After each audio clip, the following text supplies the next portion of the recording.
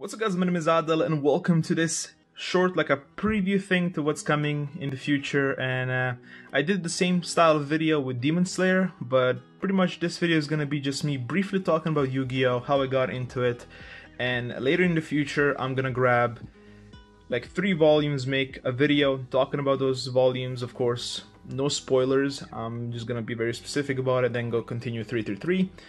But yeah, you see that I completed, I think there's 12 books over here, and this was my first purchase next to Uzumaki Tomie, which I now learned how to say. It's not Tommy, it's Tomie.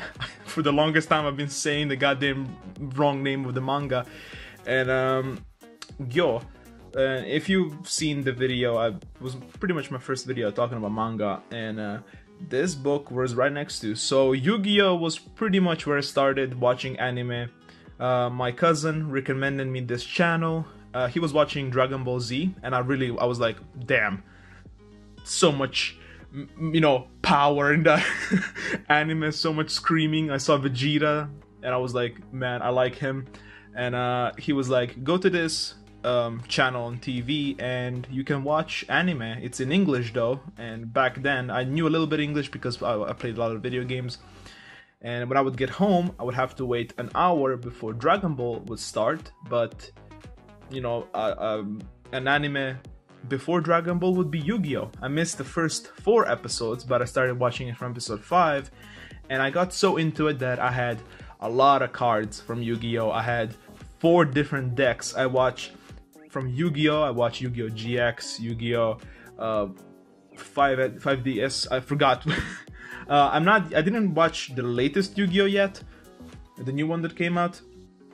But I don't know, I rewatched Yu-Gi-Oh! on Crunchyroll maybe 2 times, and I wanted to have all of these. So I would say 4. I think 4 of these books are used. If you notice, this one is definitely used because the page is a little bit yellowish as well. And I don't know which one of the other books are used. This one came damaged on the corner and it's brand fucking new. But Yu-Gi-Oh! Was definitely an anime that I was like, I'm so into this, because it was pretty much my childhood besides Dragon Ball. And I honestly love this series. Following the story through Yugi helping a pharaoh. I'm not gonna say his real name because that would be a huge spoiler, but helping a pharaoh try to find himself, try to, find the past of what happened to him.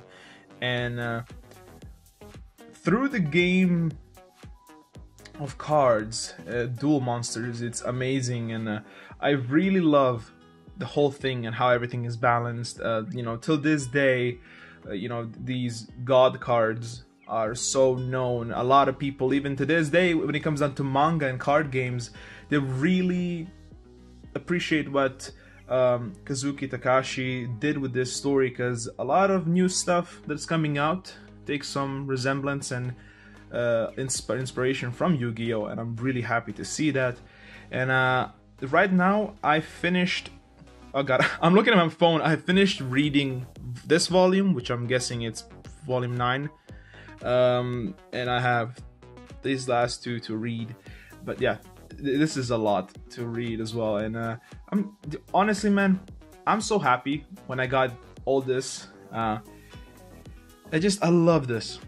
It's definitely one of those that I'm never gonna, like, my friend asked me once if I'm ever gonna resell these mangas, and I'm like, never, unless I for some reason become bankrupt. Then yeah, I probably will think of selling this, but yeah, never is gonna happen. So with that said, I hope you guys enjoy this. I'll see you guys in the future when I'll talk about the volumes. Take 3 volumes, talk about those, and I hope you guys stick around for that, because I have a lot to read. I'm yet to start reading Berserk Deluxe Edition Volume 2 and 3.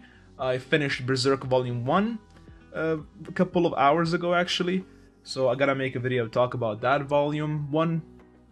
Talk about Berserk, because my god, I'm so happy I got in Berserk as well. Such a good fucking manga.